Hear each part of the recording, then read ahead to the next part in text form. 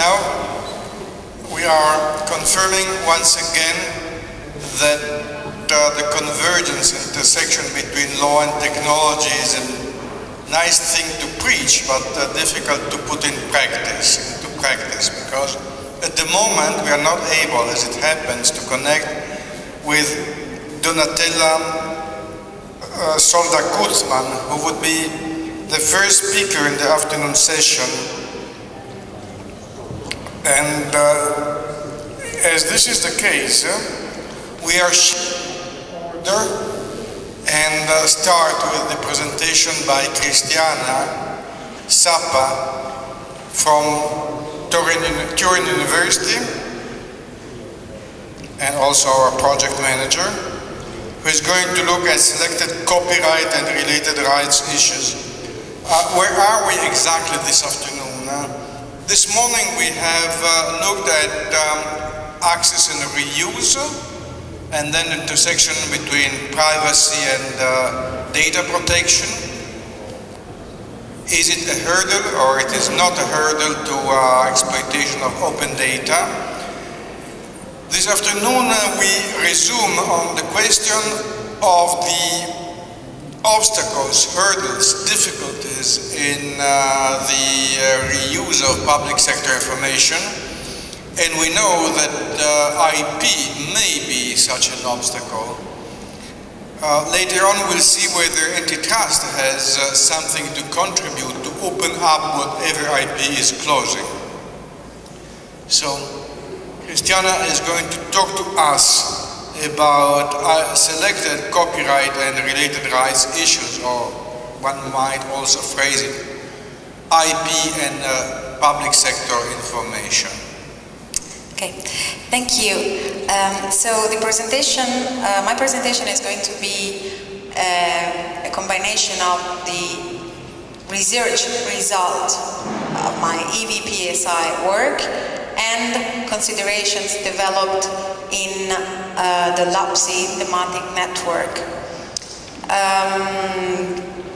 Of course, the LAPSI thematic network is mainly focusing on the exercise of intellectual property rights. I will leave them for the very last few considerations, so I will focus on preliminary issues. This is why I'm telling you that I'm presenting both EVPSI and LAPSI approaches and studies. So this is the outline that I intend to follow. I intend to tell you what we are talking about, where do we want to go, how can we reach our objectives, and what are the areas where the problems arise. What are we talking about? We're talking about two terms of comparisons. PSI on one hand. What is PSI? Marco Ricolfi and the other speakers presented it in the morning sessions. It's a starting point. And on the other hand, we are talking about intellectual property rights, which means exclusive rights. What are exclusive rights? They are rights that have implications in terms of price determination, of course, as well. We are not talking about all intellectual property rights, but on copyright and related rights only, like the sui generis protection of database, which is considered a related right for the purpose of this presentation.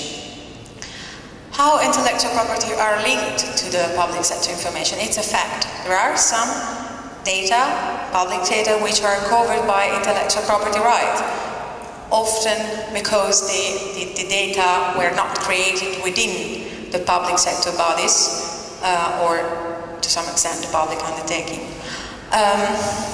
And why? Because in particular in a continental perspective, the intellectual property rights are innate rights, natural born rights. So the works are covered by rights, by this kind of rights. What is the legal framework which is regulating this area? Of course, we have norms on copyright and related rights, and we also have some clauses in the directive on public sector information. More precisely, I indicated all the clauses on intellectual property contained in the directive on PSI reuse here in these two slides. I would say that all these clauses could be summed up by saying that there are three kinds of clauses on intellectual property rights in the directive on PSI reuse and in the proposal of revision of the directive. The first group of rules is determining the material scope of the directive. For instance, there is a clause which is saying that the directive regime on PSI reuse is applying only when the PSI is not covered by intellectual property rights belonging to third parties. Another kind another group of clauses on intellectual property is referring to the rights, IP rights of employees. And a third set of rules on intellectual property rights is referring to the charging principles that may be applied when there is an intellectual property right over public sector information. So I think that the link between intellectual property and public sector information is very much close to what Francesco Pizzetti was saying this morning. We have two interests.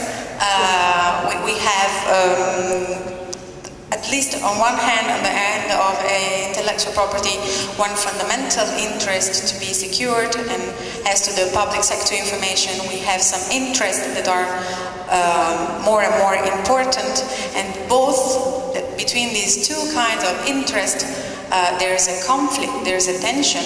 We have to find a compromise in order to realize, to implement both of these interests. And it is not easy, but it is really, this tension, this conflict is reflecting the current societies, the current needs of the societies. Where do we want to go? So on one hand, we want to enhance access and reuse of public sector information, but we also want to respect intellectual property rights, exactly as other existing protected interests. If you look at the norms on copyright and neighboring rights, you will see that there is a high protection for these kind of rights. So it is of particular importance, the respect of these intellectual property rights is of particular importance. Now, if we reason in a broader terms, not only we want to enhance the reuse and protect the intellectual property, but we really want to create conditions for enabling economic growth and the related social growth, social development. By doing all these things I listed here, by fostering the market, in particular the internal market, by enabling transparency and accountability, avoiding extra costs to the public sector bodies, in particular in this historical moment, by creating incentives for public sector bodies, and by respecting and enforcing fundamental rights and freedoms. Now, we can adopt an intellectual property right perspective and reading all this with the IP glasses. So we can foster the internal market by granting enforcing a high level of protection of works of art and other cultural products. We can create incentive and avoid extra costs to public sector bodies by using intellectual property rights as tools for self-financing mechanisms. And of course, we can respect and enforce fundamental rights by granting this high protection of intellectual property rights. On the other hand, if we wear the public sector information reuse glasses, we can foster the market by implementing appropriately the regime on PSI reuse, which is also helpful for transparency and accountability, in particular if we are really able to realize an open data paradigm, and so on and so forth. Now, the thing is that for fostering the market, enhance reuse, enhance accountability and transparency, what we have to do is, among all the other things, is really valorizing the PSI gold mine, or the PSI resources. The PSI, which is composed of all these different groups of data. In the slides that are coming now, I try to figure out, I try to think in an intellectual property rights perspective. Suppose that we really want to keep the information closed, and we want to exploit in a traditional way, in an exclusive way also, not necessarily exclusive, but definitely traditional way, intellectual property rights, and we want to use the intellectual property rights to self-finance to finance the public sector bodies. What would be the public sector bodies' perspective? Well, they should be happy to charge the access and reuse of the works covered by intellectual property rights that they hold. The problem is that they are not happy very often, because apart in a few cases, they hardly have all the rights. And very often they do not know which rights they are holding, on which exactly they are holding the rights. In some cases, there's the stuff is in the public domain, so they are not happy nor sad because they just do not earn money on the basis of intellectual property rights. So the overall feature is not really enthusiastic for the public, in a public sector body's perspective. As you can see, there are quite many shades. There are sometimes some shy red, or some colors. I added some colors which are between the red and the yellow, because I would suppose that the public sector bodies are not completely unhappy, but almost. And I will explain you later why. Okay, in the reuser's perspective, the reusers, supposing that the public sector information is closed and the public sector bodies really want to charge really want to exploit the intellectual property rights, the reusers would be quite sad, because, for instance, suppose if that reusers want to access and exploit the works collected in cultural institutions, they need to ask the authorization and pay for it, for the exploitations. Actually, in this case, they are really in troubles, because no matter whether the public sector bodies or third parties are owning these the rights, the reusers are quite embarrassed and in difficulties. Finally, in a community perspective, the framework is not that suitable, because it seems that there are very few areas where with a shy green appearing. Why did I put this shy green? Because of course the public domain works and the peer information is supposed to be available and for free, but sometimes some other rights are intervening, and the reusers are thinking that it's part of intellectual property rights, even if this protection is of another nature. And of course there are also some phenomenon of copy fraud, where some public sector bodies claim some IP that actually do not have.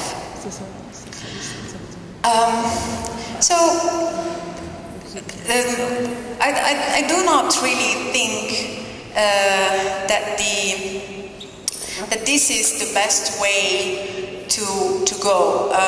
So if consider all these very short remarks, maybe we should try and where the PSI reused the open data classes in order to see whether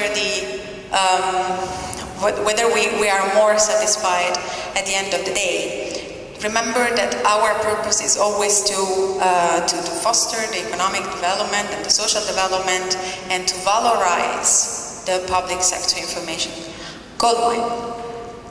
So how can we valorize the public sector information goldmine? Maybe through these 4 keywords. Openness, by opening data, opening formats, licenses, and all the procedures. Everything, maybe not everything, but most, the more things are transparent, the better it is for achieving the economic growth. Standardization is the second keyword. I'm referring to technical standardization, so standardization of formats, and also to a procedural one. I'm also referring to a geographical standardization. Should the contracts, the licenses used in the different European countries or in the different countries be standardized, it would be easier to understand the way to go. Whenever it is not possible to reach standardization, it would be suitable to reach interoperability. And interoperability has in particular 4 meanings: technical, legal, semantic, and organizational. In particular, it seems pretty important to reach legal interoperability, and Federico will say a couple of words on this tomorrow. And the semantic interoperability. So in the different countries, European, hopefully, but also non-European country, the translations of the same words should bear exactly the same meaning. And all this should be sustainable on the long term. So these keywords, of course, are referring not only to intellectual property rights, but they are of particular importance also for intellectual property rights. Now, consider where we want to go and how we want to go there. What are the issues? What are the problems to be solved? Where do we find the problems to solve? I think that there are 2 main areas of problems, at least in the IP section. The first thing to do is the right clearance procedure.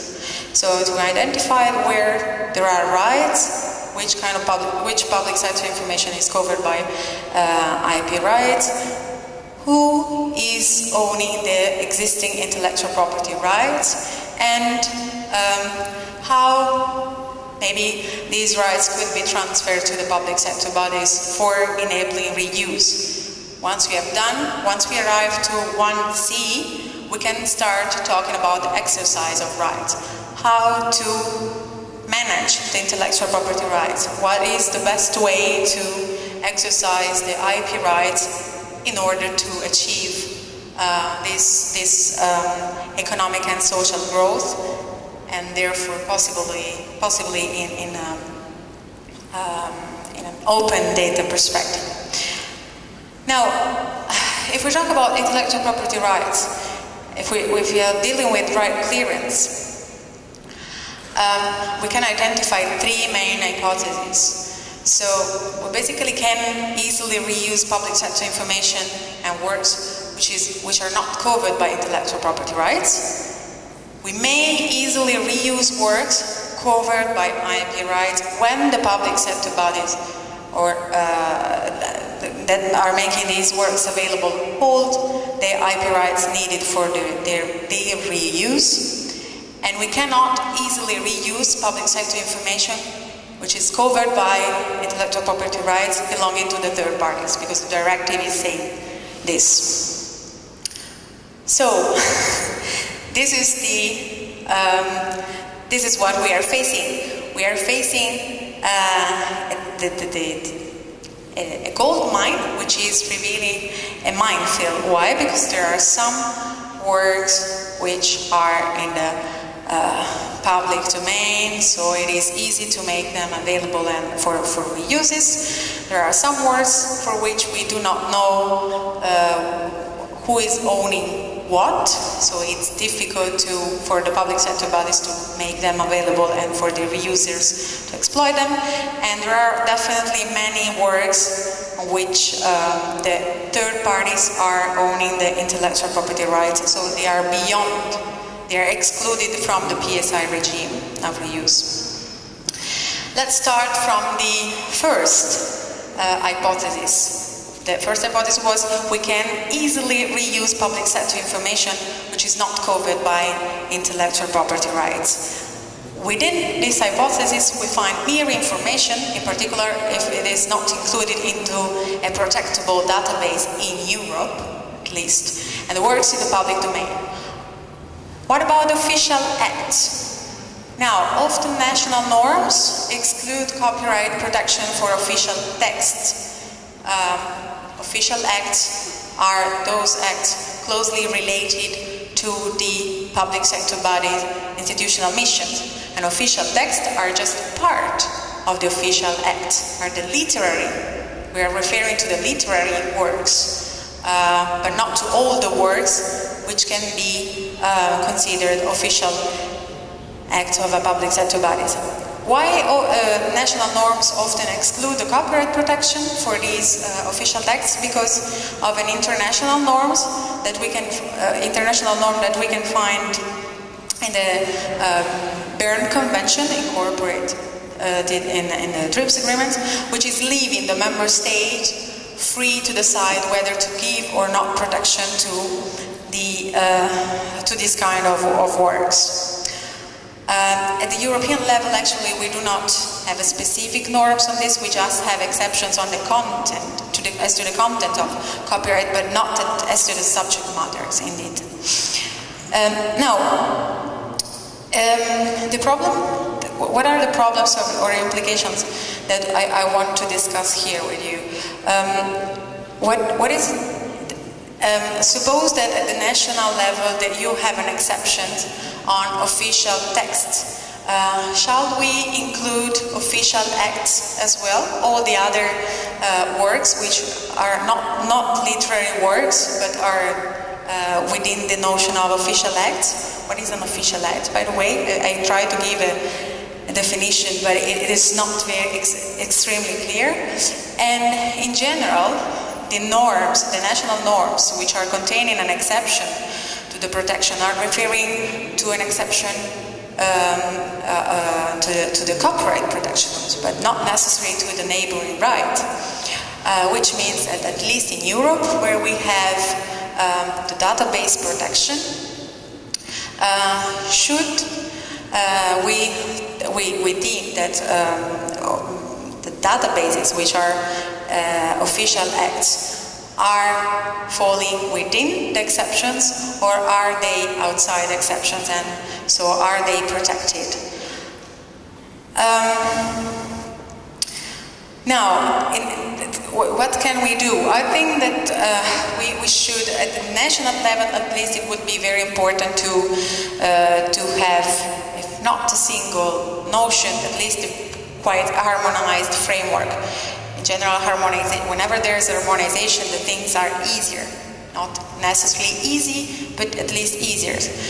And it would be important to adopt a broad interpretation of official text and official act. Why? Because if we adopt a broad interpretation of the norms, we can presume that official acts are falling within the exceptions exactly as all the official text, according to a non-discrimination principle. And this is quite common. This is not surprising, at least in a civil law countries. But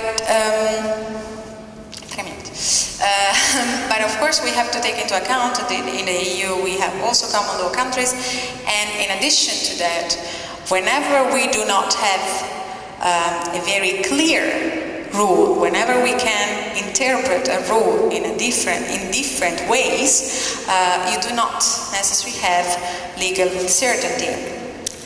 Therefore, what was suggested within the LAPSI discussion, we may think about an amendment of the PSI directive on sui generis protection of databases, or as we are trying to do within the EVPSI research group, tries to suggest amendments of the copyright and national norms on the exclusion of specific official texts from the protection. Now, the second hypothesis was the one where we are wondering, do public sector bodies always, that whenever public sector bodies hold intellectual property rights, this may be easy to enable reuse. So the next question is, do public sector bodies always hold IP rights on the works of their employees and on the works they commission?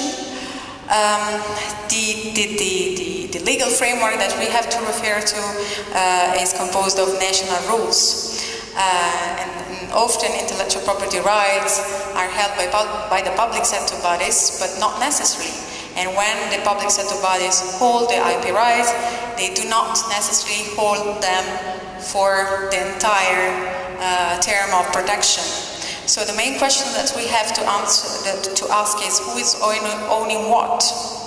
And the implication of this question, which has no clear answer, is the absence of legal certainty and absence of harmonization.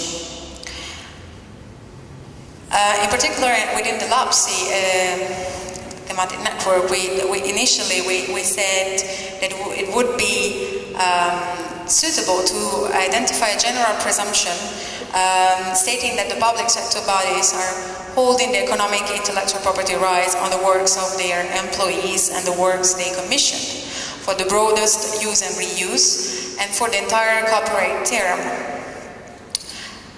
However, this has to do with the right ownership principles and the contract interpretation, which is something related to the state sovereignty, and therefore it is quite likely that the states are reluctant for on any interference on this. And it is not obvious that the public sector bodies are ready to bear the related cost of the assignment. The third hypothesis is the hypothesis which is beyond the directive regimes. It is about the public sector information covered by intellectual property rights belonging to third parties. And the solution of all this has to be found in the copyright legal framework, more precisely in the internal limits or external limits of the copyright content of protection.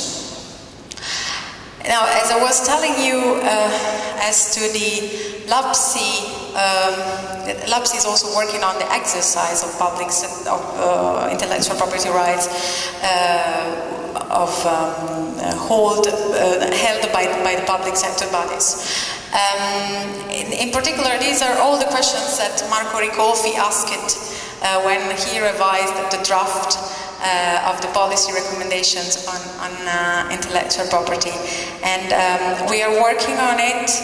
I think that many of the input that you can find in these questions can be refound also in the guidelines on licenses that the LAPSI is developing and in the discussion that will be held tomorrow.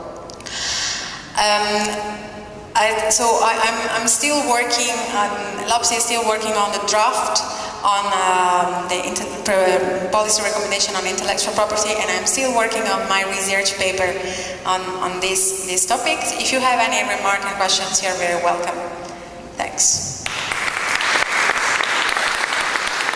We really had an overlong talk to begin with. This is in some way compensating the fact that we cannot connect with Donatella Solda-Guzman.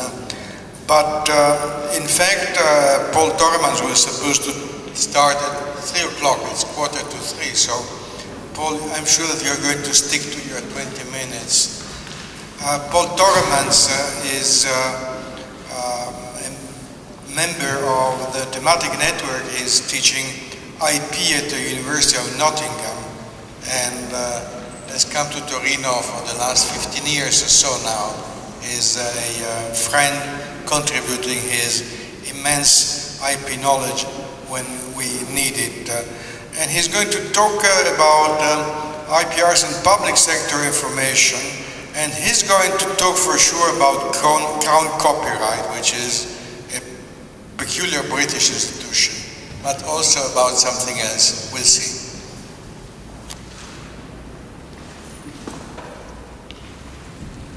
Thank you, Marco. Yes, I will stick to my 20 minutes. I don't want to lose the friendship over that one. I think I'm going to be hopefully a bit shorter than 20 minutes. And I'll do my best not to bore anyone in the audience who's not from this little island of ours which we call Great Britain. Crown copyright is maybe a bit of a peculiar topic. I don't intend to spend an awful lot of time on it. I'll just try to explain what it is and what purpose it served and serves. I think the two are very different. And maybe that brings me on to the other topic. It says in the title, other delicate issues. Part of that is the idea that we're going to include in the directive libraries, museums and archives. We have a policy recommendation that's almost ready on that point, so I have to say a few words about that. And I think, bizarrely enough, the two topics have a relationship. So you won't hopefully find out in 20 minutes that I've spoken about two very different topics that have nothing to do with one another. I think the two are one way or another related.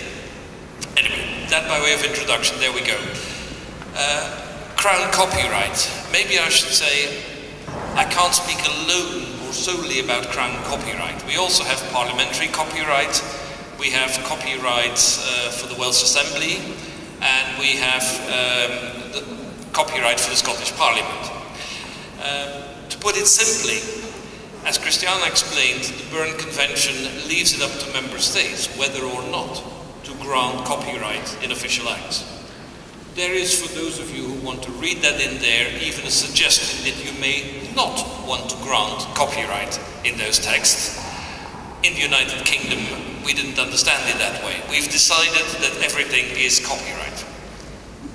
So the basic principle is we're trying to make sure that whatever is official acts, and I will not talk about Welsh Assembly copyright and Scottish Parliament, copyright, parliamentary copyright, that's for bills that are pending in the Parliament, to put it shortly.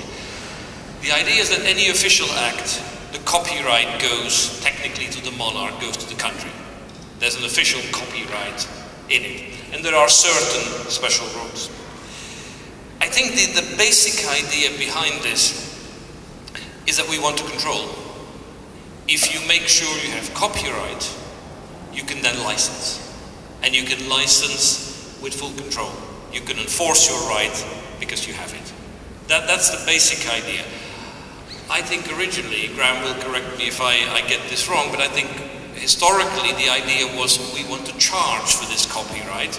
We have certain things in maps and other things, and we want to license. There are a number of cases that are now a bit outdated, but in a sense, the idea was you can charge. So that's, as I said in my introduction, that's the historic part. We have full control and we can on a commercial basis exercise these rights. That's no longer the case, but we still have the copyright. So I think what we retain is the idea that we control, we can license. We'll see in a second how that turns out, where that goes. If I can introduce you very briefly to section 163 of our Copyright Act, that gives you an idea where this is coming from.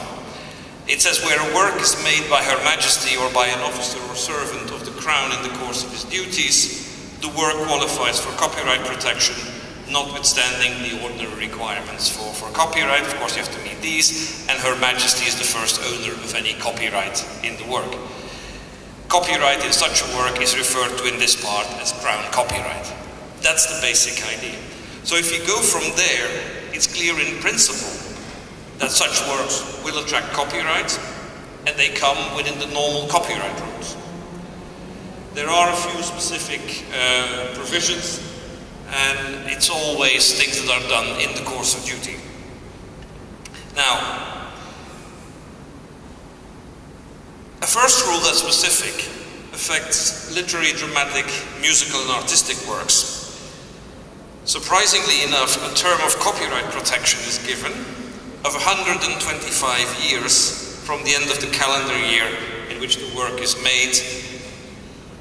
Before you start shouting at me saying 70 years post mortem autoris was bad, 125 is worse, if it's not published commercially. If there is a commercial publication within the first 75 years, it's 50 years. So you can still get to 125 years, but 50 years sounds much more reasonable than the 125.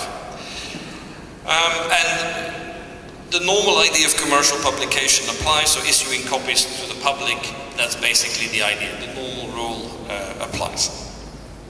Then there's special rules, if you want, for Acts of Parliament, measures of the General Synod of the Church of England, and so forth. There are a number of, and there's copyright in parliamentary bills, which lapses when the bill is passed. So then it becomes free, but whilst it is there. The idea is very simple. Why do you want to control it only when the bill is pending, not when it's legislation? Well, you only want to give Parliament the right to control the bill, i.e. no misrepresentation, no half copying, and so forth. So that's the kind of idea you get. Now, since 1999, definitely in the white paper, we moved from the idea that everything is there for commercial exploitation and we want to make money. Before that, the cases came later, but on the old legislation we had plenty of cases where people borrowed maps, for example, from Ordnance Survey, and clearly without paying for it you didn't escape, you got sued for it. As of the white paper in 1999, there's the idea that this copyright may still exist, but it will be waived. And that from there onwards, we can authorize you to use the data, to use the information. We still have the copyright, but we'll waive it. We moved on from there in a number of stages to the current open government license. The open government license simply means that if you want to take advantage of the data, you are deemed to have accepted a license. A license which has a number of things which, after having listened to the papers this morning, should sound familiar to you. There are, first of all, there's a first clause that I think is fairly reasonable. You should, reasonable, in this logic, maybe it's in practice not such a good idea, but anyway, the first logical clause is you have to acknowledge the source. If you got the data from the government, you have to acknowledge that as a source. Maybe a bad idea in the sense that it implicates certain liability for the data on behalf of the government. In a second stage, you cannot suggest that whatever you do with it, whatever product you derive from it, somehow has the same official status. So you have to make it clear that this is your reuse, if you want. This is not the official data. You accept not to mislead the third parties, I think, to overlap to a fair extent, and anything in terms of data protection you have to take on board as well. So in that sense, the license automatically copies whatever data protection measures may have applied. So from that perspective, we've moved clearly to a situation in Crown copyright where you can reuse. We want people to go to the portal, we want people to reuse the information, but we do it on a basis that we have the right and we license it.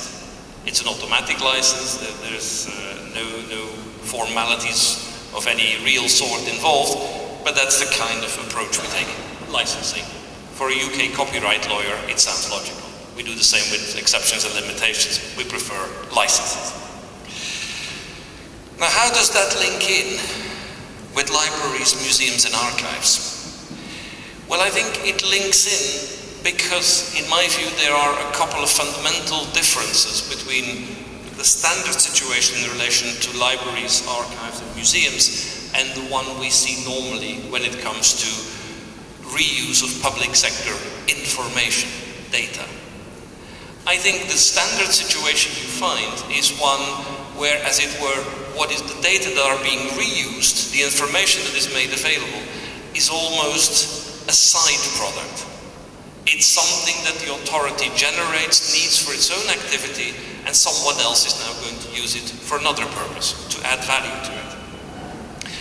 In relation to what we're talking about here, that kind of scenario is a minority scenario. Yes, I may draw a catalogue, I may have information about what I have in my collection. The real thing we are interested here, the real thing that is of value, is what do I have? Photographs of the sculptures in my collection, digital copies of the books in my library. What I would suggest to you, and what is in our view a fundamental difference, is that we're talking here intellectual property-wise. This is not a side product. This is the core business of libraries, museums, and archives. And I think that justifies a special treatment. I am not suggesting in any way that it should not be included in the new directive. I'm simply saying, if it is given special treatment, it's, in our view, not because, well, these people were not in there. In order to get a political compromise and get them in, we need to give them something. I think it depends on the nature of the animal. It depends on the fact that it is their core business. There is another problem. The problem is about money. Marginal cost, I think, for libraries and museums and archives would be a pretty bad idea. I mean, the current proposal says you can charge above marginal cost. I think that's absolutely vital. What we really want these people to do is to make their collections, which are often not digital, we want to make them available in digital format. We want them to perform, to give us access to the material. To cover that cost, it is absolutely vital that you have some revenues, that you can fund that. It's also absolutely vital that you recognize that in many of these collections, there are works that are owned by third parties. It makes very little sense to simply say, let's abolish that because reuse has to apply to them, since it is their core business. It may be a problem, it may be an eyesore for other areas. If it's the core business, well, let's just abolish it. That doesn't make sense to me. It particularly doesn't make sense if you look at the fact that there is an important business going on of public-private partnerships in digitizing works. I don't think that we can happily expect private parties without anything to just invest in this.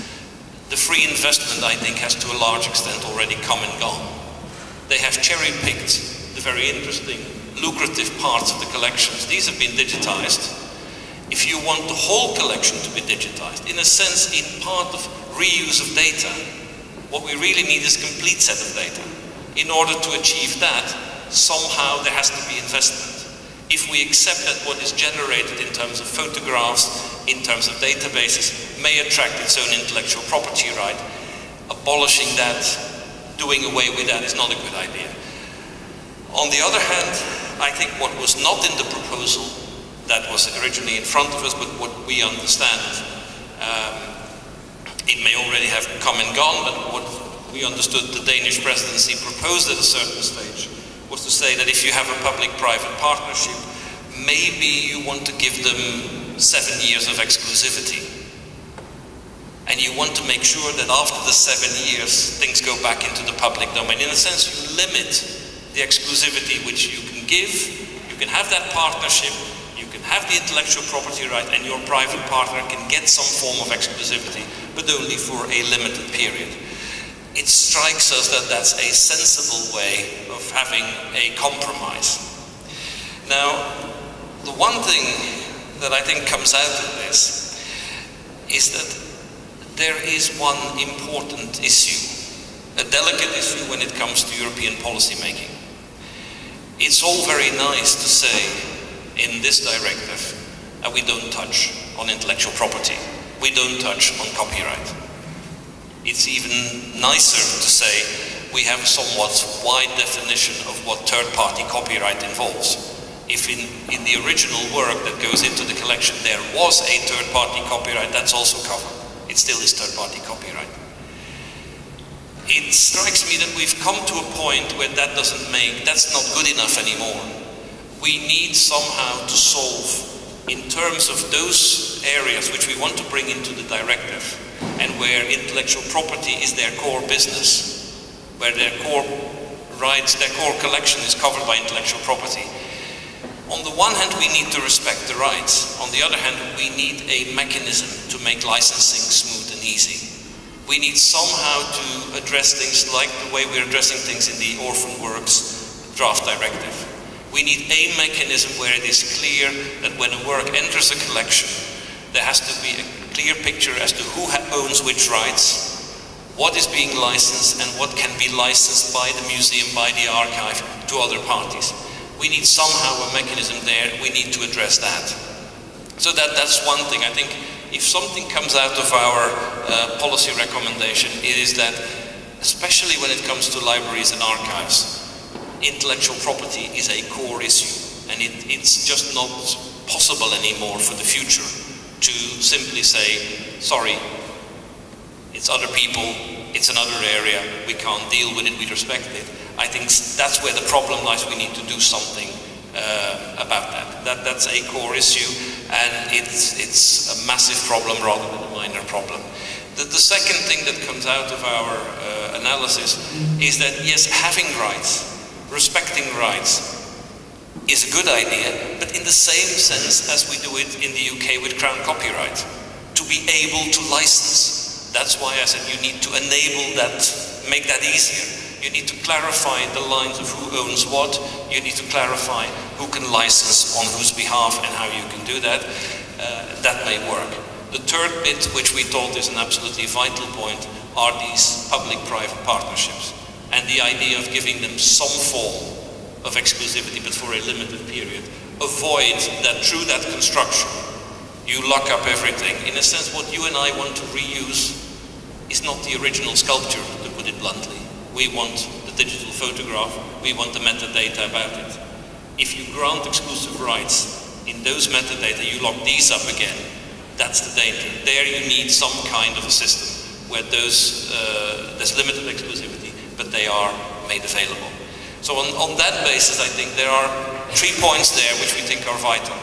If we don't pay attention to that, I think what we've done by including libraries, museums, and archives may be seen by history as a minute, very little step forwards that's almost irrelevant.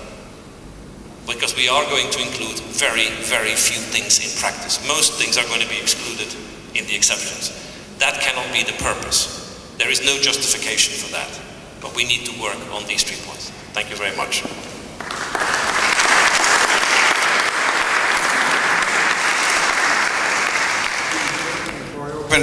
Debate, let me remark that when we started our thematic network, IP lawyers were the majority of the people involved, just because it was the Nexus Center and myself which were asking partners to come on board. Majority. There were, of course, people dealing with administrative law, with other areas, but we were a majority. At some point, we seem to have realized that the really exciting stuff was other stuff, access and news, privacy, and so on. And so we left it at the end, and now we are coming to grips with the IP issues in the ways which have been discussed here. The other thing I wanted to say about this, which was very interesting in my experience, is that when European legislation is being discussed, there are novel ways to give input and contribution, which are not only to go to a hearing at the European Parliament or to do lobbying and the like. We have been contributing as a Nexus Center to the legislative process, because also the regions are being asked to give their feedback on the proposals. And this is one of the issues on which we have tried to deal with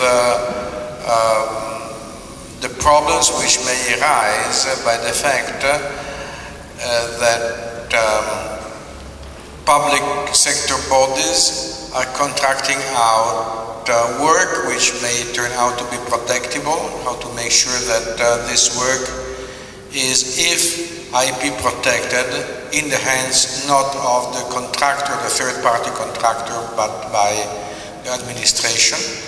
And then when you have more layers of IP protection, meaning copyright and the database right, they may overlap, but they should not make more complicated licensing.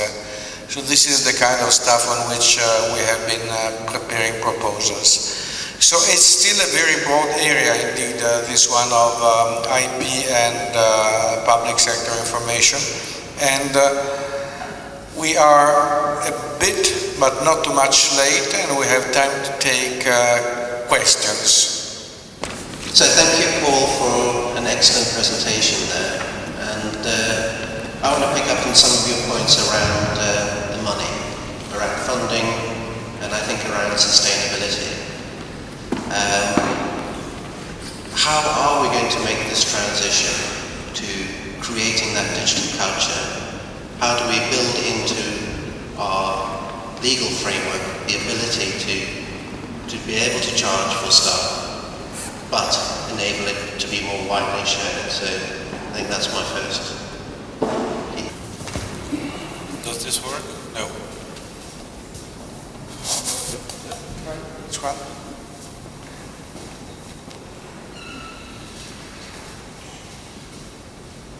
Okay, this should be better. I think personally I share a number of the worries about sustainability and about funding. I think there is a very simple truth. The simple truth is that if the data are being produced anyway and they are being supplied as they are there as a side product, then I have absolutely no worries with the idea that it should be done at marginal cost, almost free of charge. I think there are a number of areas, libraries, museums and archives, that strikes me are a typical example where that logic doesn't work for a number of reasons.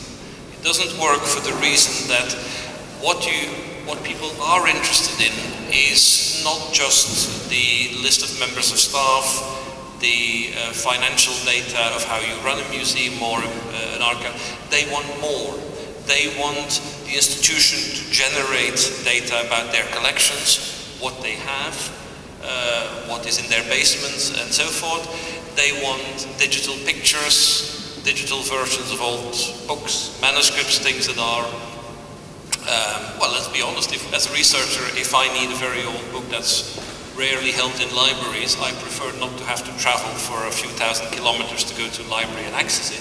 If I can get it online in a digital version, that's much easier. But that then touches upon the core operational issues of such institutions. It's not a side effect, it's not things that are there, you need to generate them. And there I think, and of course if you generate these things, I don't see why, if we have intellectual property rights in, say, photographs and so forth, I don't see why a museum should then not be able to benefit from it. We are not prepared to publicly fund that kind of operation. So if you have a private partner involved, they want somehow to see a return on this. They want some kind of exclusivity. How do you do it? By way of intellectual property. So I think there we need a model, first of all, that respects intellectual property rights as a way to control, as a way to charge, maybe with limited exclusivity and with a clear model of licensing. But I think we need to allow them to charge above marginal cost for that purpose. I think that's also what was in the original proposal. proposal. I think that makes perfect sense. I do think personally that's just outside the topic of my paper. Just by way of indication, I think there are areas in between. It's not just libraries, museums and archives. There may be other scenarios where somehow it's not a side product that's there, it's not a minimal effort in selecting, purifying, making available data in the right format, machine readable form. There may be higher cost in certain areas, and I think there we need to be flexible. I understand that's also the discussion that member states are having as to what we want to do in charging. I agree with you, it's going to be a very delicate transition. The problem is we're dealing with a very, very diverse field, and applying one rule to all simply doesn't work. But if we're doing unpredictable things, who knows what comes out of this in terms of reuse, then drafting diverse rules in advance is equally a massive and very difficult task. But I think we need to do it. Let me say a few words of caution, about public-private partnerships. Luis would remember this. We had discussions in the high-level group on the Digital Libraries Initiative. Well, probably to start with the issue, Paul is right that this is a phenomenon which has come and gone. There has been some cherry-picking of the real interesting stuff. I don't see money pouring in from Google, Microsoft or Facebook to digitize anything right now. This has been maybe 6 or 7 years ago, but no longer. But this is not my objection. My objection is that public-private partnerships are just the opposite of the idea no strings attached. The money may flow in, but at conditions which are very heavy and very dangerous, have to be dealt with carefully. Incidentally, the Digital Libraries Initiative had a subgroup headed by Mrs. Brindley, who is the head of the British Library, which dealt with public-private partnership, detailing what were the benefits, but also the costs and the dangers entailed by public and private partnerships. One has been mentioned, which is exclusivity. And in this connection, I would say that exclusivity, 7 years is really a lot if we think about the speed with which stuff is moving. Antitrust, when it's allowing for non-competition clauses, is the Nutricia case, has said 5 years is the limit, so I don't really see how 7 years is reasonable. But on top of this, we should remember that in any digitization process, there are other items which may be copyrightable. Let me start from metadata. And if the content is in the public domain, but the metadata are not, this means that the content is not really reusable or searchable. And then digitization may imply added value of some kind, like when you repage, you relocate the stuff, which in some jurisdiction is copyrightable itself. Plus, these contracts with public and private, with private partnerships are hundreds of pages. At some point you'll find, like in the Google Books, draft agreement clauses saying that the digitizer's content is available for end users, but information mining and big data technology cannot be implemented on these trove, which means that contractually you introduce restrictions which are disabling technological advances. So I would say, okay, I can see the point which has been substantiated by Paul Torremans, that if we wish to have other stuff available, a marginal cost charging policy may be a bit of a contradiction. But before we get into private money, be very, very sure, get advice of very good lawyers, otherwise you'll find that you have stuff which was in the public domain to begin with and is no longer in the public domain at the end of the process. Maybe you wish to comment on this. I think there's people in the audience, Federico, for example, who may know more about this. I haven't seen what the Danish presidency proposed, literally. I haven't seen the real wording. My understanding was that they had a clause in there that after 7 years, everything went back, and also the metadata and everything. So it was really, the idea was we give you a somewhat long period of 7 years. They got immediately, apparently, the comment that we needed more than 7. 10 was mentioned, but okay, that's a normal bargaining process. But the compromise seemed to be that if you want to do this in a public-private partnership, after a number of years, the whole thing, whatever also you've generated, comes back. In that sense, that might be a way of avoiding a number of these negative consequences. But I think the one thing that, I mean, I share Marco's views on the risks involved. I have no doubt about these. What I also have no doubts about is that if we don't generate somehow money from a private source, our public finances will simply mean that it's not done. There will be nothing. And then we have to think whether we can provide a structure that allows us to have it on the one hand at a cost which remains acceptable. Whether 7 years is too little or too much, if you get it all back afterwards, that's a discussion we can have and we can see what's available. Okay. I suggest we have our coffee break now and resume punctually for once at 15:55, which is in 10 minutes time.